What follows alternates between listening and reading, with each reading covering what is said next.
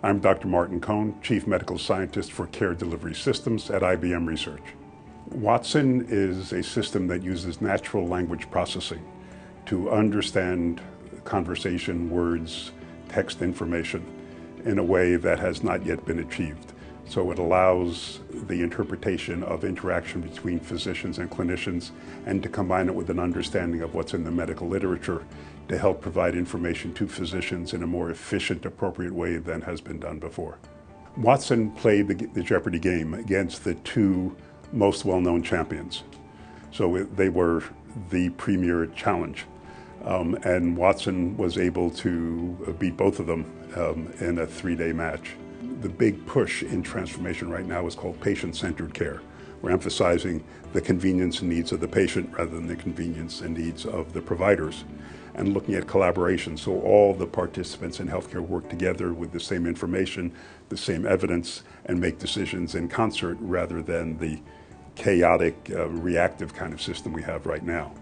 So that's the goal, but the healthcare system and all its components have to want to make that change. A tool like Watson, by providing access to evidence and being able to distill information and help make more efficient decisions, is a tool that will support the transformation. So it is not the transformation itself, but it's a very powerful tool that once the commitment has been made to transformation, can support that transformation.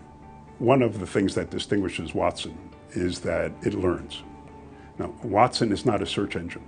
Now, part of the constraint in playing Jeopardy is that Watson could not go out to the web and just search all the world's data to come up with its responses. It had to work only with the data that it had stored.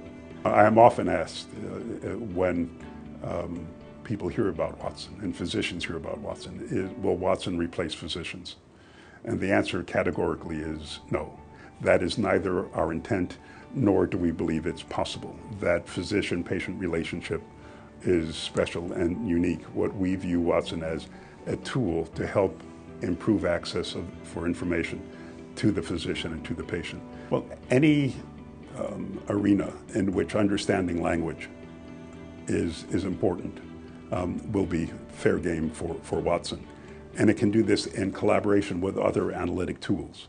So IBM has a large array of analytic tools for structured information. And we have some of that in healthcare too, looking at lab results and structured information from electronic health records and doing population analyses. So that, coupled with Watson's ability to do natural language processing, becomes a very powerful merge, a very powerful combination. So just think of any place where using, understanding lots of text, lots of natural language, and coupling that with analysis of structured data is going to be a major advance.